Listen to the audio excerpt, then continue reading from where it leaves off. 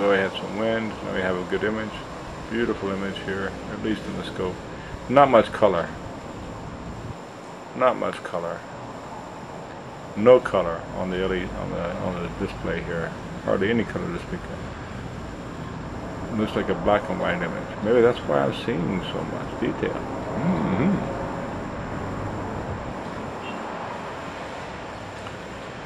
But you know, on the east side of Jupiter, on the left on this view here, it looks extraordinarily bright.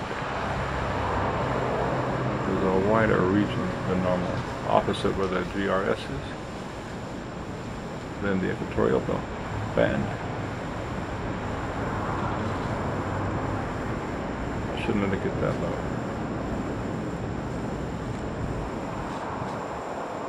Anyway, it's tracking very well. It's crossed the zenith already. As far as I can tell, it's right around the zenith. 2038, 10:01:09.